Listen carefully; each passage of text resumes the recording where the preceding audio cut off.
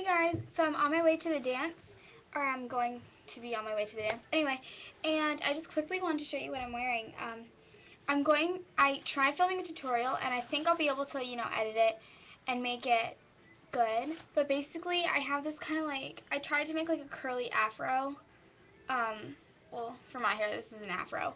And I did, like a neutral eye, but I used smoked it out with blue, and then I did winged liner.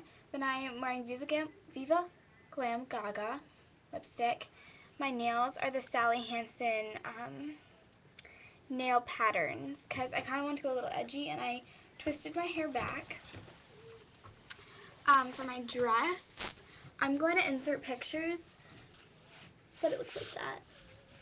It's navy blue, and it has this black sash. Purchased that Forever 21. Normally I go to Lord & Taylor, but I kind of wanted to stay a little more price conscious this time around because I've been spending a lot of my money on makeup and yeah, and hair stuff, and I figured my wallet will thank me if I do a more price conscious dress. And with my shoes, they're from Aldo, and I'm gonna have to do, I can't do this. Woo. They look like that, but hold on. I'll take one off.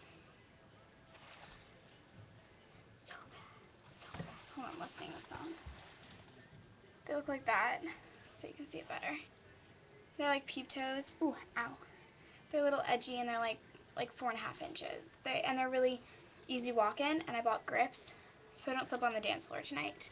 This is a father-daughter dance because our school is interesting. They don't do boy-girl dances. We just have the father-daughter dance, which is a big thing. So everyone dresses up and stuff, and it's just like in our cafeteria, but it's really fun, and everyone goes. So I better be on my way, and I'll talk to you guys soon. Maybe you'll see a tutorial next from me. Bye.